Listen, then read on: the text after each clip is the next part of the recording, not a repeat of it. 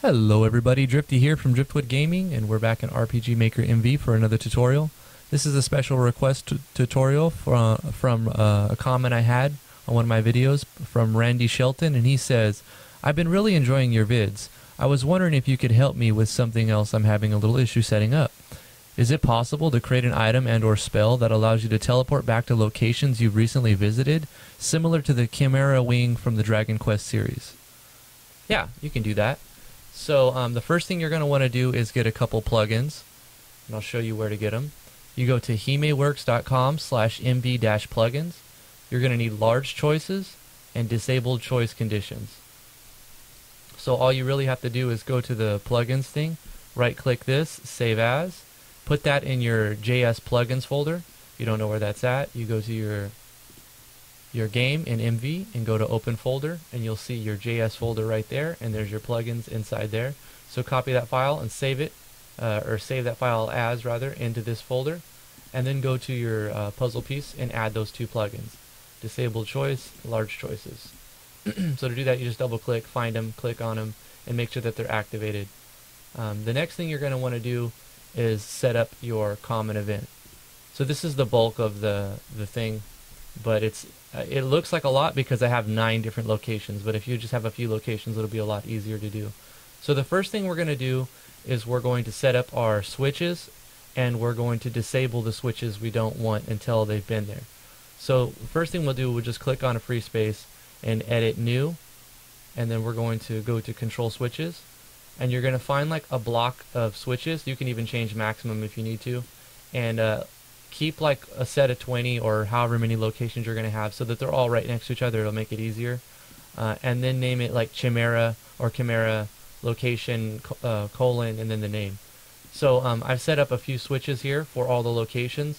So once they visit the location, a parallel process event will be playing, and then it'll also erase event, and it'll turn on a switch. So I'll show you how to do that right after this. So you set up all of these for Town 1, Temple 1, Crafting Area, Dungeon, Towns, Arenas, Castles, whatever locations. Each location is going to require its own switch. Once you set up all of those, you might want to write them down for later on. It'll help you remember what switch you use for what location. So you don't really need to do anything with that, but you need to go to there to set up the switches. And then you're going to go to each map that you want to have a location be stored to, and you're going to right click and you're going to insert new, and you're going to change the trigger to parallel process, and you're going to right click. Here's where you control switches and actually set the switch. So for this one, you're going to control the switch for the Town 1, since this would be Town 1, and then you just have that OK, and then you erase event. So you just right click, insert new, go to page 2, and under character you erase event. So parallel process, turn on a switch, erase event. That's all you really need to do. And then you can copy this and go to the next place, you know, your second town, paste that event down, edit this one, and only thing you have to change now is the switch you're using. Now instead of Town 1, you're using Town 2. And you're going to do that for each location, that each map that you want to be able to teleport to. So they won't be able to teleport to that map until they've been to that map. Now that that's done, we're going to need to go back to our common events, and we're going to have to insert a script. So you're going to right click on a free space, insert new, go all the way to page 3, and go to script. And in this script, you're going to use this code. For each selection, you're going to actually, before you know which ones to use, we'll go and add a text saying that, okay, select your destination. And then you're going to show choices underneath that. Right click, insert, show new choices. And then you're going to select each location that you want to be able to teleport to. The background doesn't matter, it's up to you. Window position doesn't matter, it's up to you. If you're going to have more than 6 choices, then you're going to set default to none and cancel disallow.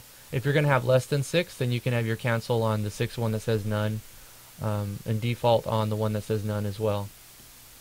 I've showed you how to make it so that you can have as many as you want, so that's why it's kind of long. I've got 2.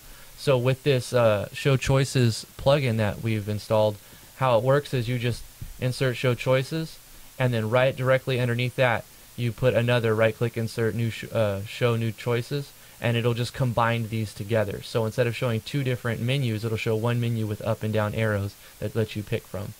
You're going to want to put you're going to have to put one that says none. So you're going to set your default to the one that says none, whether you have a few or a lot. The last option or the first option will be none. Set the default choice to the one that you have none, and the cancel also to the one that you have none. And you want to, on the option that says none, change items and add the Chimera wing back. But before we can add that item back, we need to go to items. We're going to add a new item, change maximum if you have to. Insert a new item, call it whatever you like, Chimera wing, give it a graphic, let the player know what it's going to do. Call it a regular item. Consumable, I would think so. Price is up to you. Scope, it doesn't need any. Occasion, I wouldn't let people use it in the battle screen. I don't even know if it would work. I would just go to menu screen. Certain hit, doesn't need any damage, doesn't need any animation, because we're going to play an animation when we call on a common event. So right here under effects, we're going to edit, go to other, go to common event, and we're going to call on that common event that we're currently making.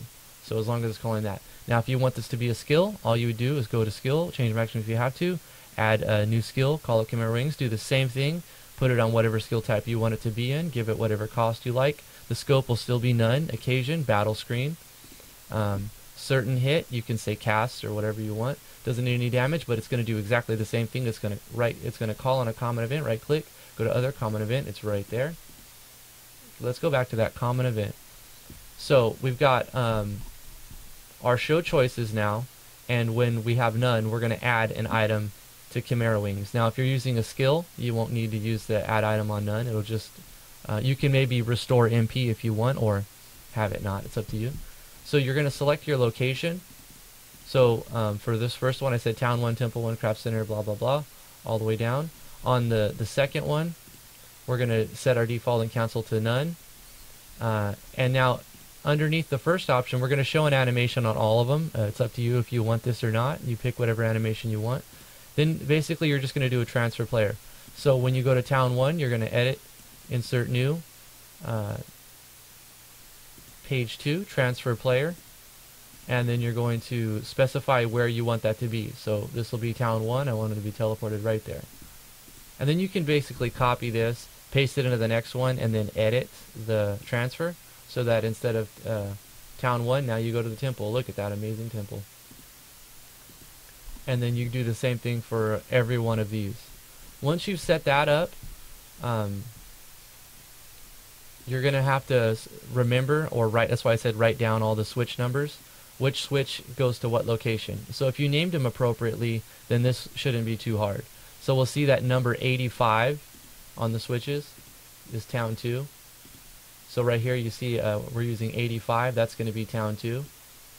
So we need to go back to our common event, and on the scripting, the scripting thing we put in, we're going to put disable choice, disable underscore choice, parenthesis 1, that's the first choice. This is saying we're going to disable the first choice if the variable 81 is 0, is false. So basically you can just copy this. It's also in the help file if you're not sure what all this is. Each one of these lines is just graying out one choice until a switch is turned on.